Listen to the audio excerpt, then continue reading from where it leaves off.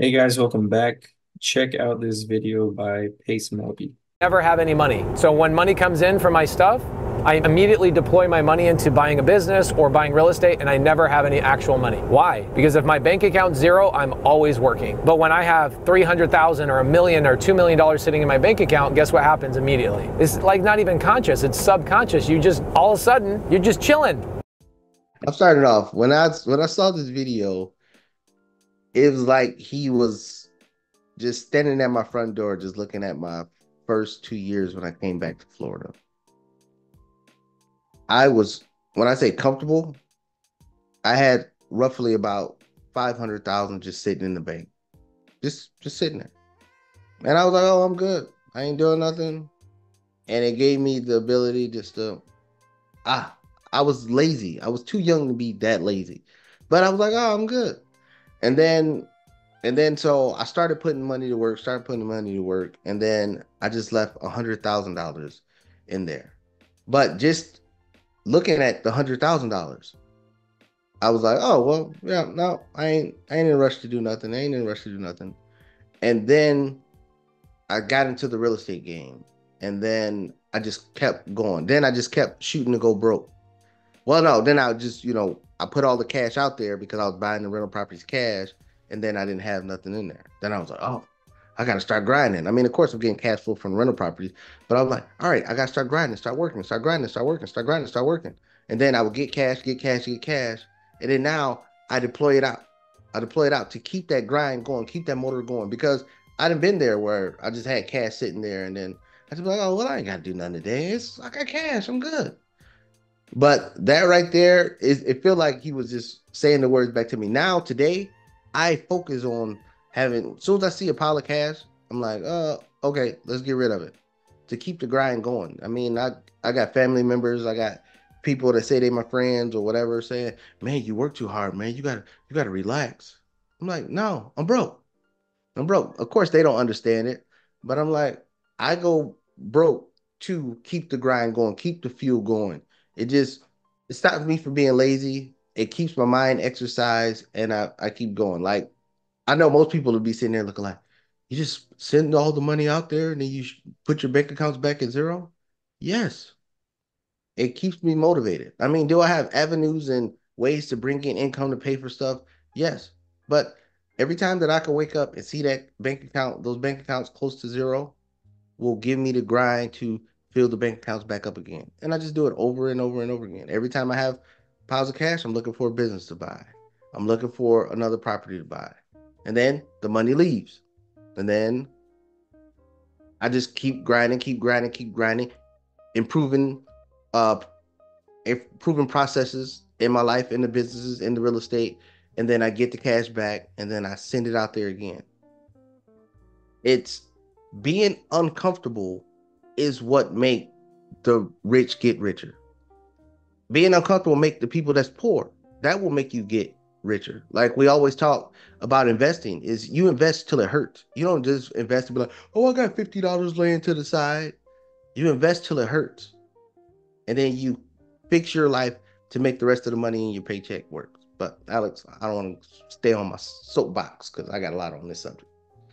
Yeah, I've experienced this in the sense of not being comfortable, unfortunately, the opposite of being uncomfortable being broke, because every time I have enough money to purchase a property, I'm looking for a property and I'm actively trying to purchase that property. And then I go straight broke. And and then Kirby tries to invite me out to eat, and I'm like, no, man, I ain't got nothing. But I'm always He's looking like, for wait. Time out, time out. Nah. He's lying, y'all. He's lying. He goes out, but this is what he do. He be hanging out at the kids menu. He be saying, "Hey, can I take this side off so I cannot pay for it, so I can get it under $12?" That's what he really do. But go ahead. Go ahead. So I mean, I did, and honestly, I did this last year, and I'm doing this right now. It's just every time I get a property, it's back to grind, grind, work, work, saving that money up until I have enough for the next one, considering what I'm going to need for all the costs. It's not just the down payment, it's if there's going to be any closing costs included, if there's going to be repairs, all that, I have to have that within my budget. And I use it all for the property. I use it all and we go very close to zero and then it's right back to working. And the idea is not because people might listen to this and say, well, then what's the point of, investing in real estate? You have to understand you're basically just transferring your cash into a asset. You still have the money. It's just locked into an asset. But what you're building is not your cash amount in a bank, but you're building your cash flow. And so that's my constant goal is I'm looking every time I like basically I document it. I'm like, okay, right now my cash flow is X.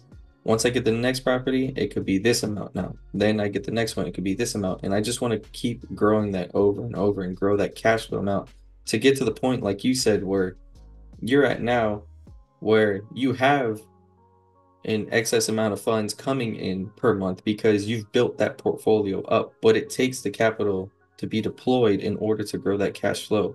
And then once that cash flow in or that cash flow comes in, basically, I'm sure that's a sense of comfort because now it's like, oh, I don't care if I don't have the cash right now because I'm about to get all this drip coming in soon and I can just work with that again. Yeah, and that's what it is. People think like once you start building that portfolio, like so starting at property one, that's going to be the longest amount of time you got to build that capital to get a property. So you get that first property. Let's say you came up with the first down payment from a W-2 job. So you working your W-2 job, saving all your nickels and dimes and pennies to come up with that down payment for the first property.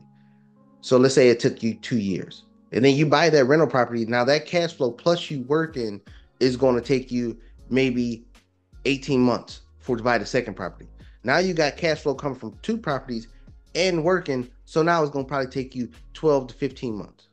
Then it's going to take you, then you get another property. Then it's going after like your fourth or fifth property. Now it's going from 12 months to 6 months to keep coming up with those down payments to do it because all that cash flow is coming back in to build up the bank account faster. And the next thing you know, after you get a couple numbers of them, I'm not going to say what number it is, but it can be literally cash flow coming in every month that if you wanted to, you could just go buy another property.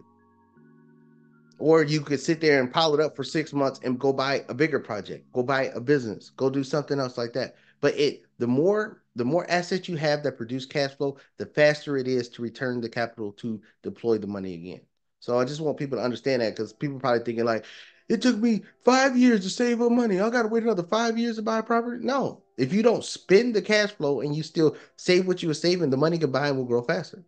It's the same thing when buying dividend stocks. If you reinvest the dividend to buy more shares, the dividend payment will be higher every time. So, and then you just keep plowing away, investing. Then the drip comes. Like I always bring up Warren Buffett. Warren Buffett bought shares of Coca-Cola in the 80s. Now the CEO of Coca-Cola makes 25 to $40 million a year in income, but Warren Buffett makes $500 million a year just on dividend payment and reinvest in the dividends to get more shares because the dividend payment is higher every time. Now they take the money out because it's $500 million a year just in dividend income, just from investments they did early on. And that's the same thing with rental properties. That's the same thing with buying cash flow assets and cash flow businesses. You just gotta have that mindset to do it. And then when you decide to stop doing it, then you just live off the cash flow of everybody else working and you can do your own thing. Well, that being said, guys, if you liked the video, hit the like button. Let us know what you think about it in the comment section down below. Share this video, subscribe, and we will see you guys in the next one.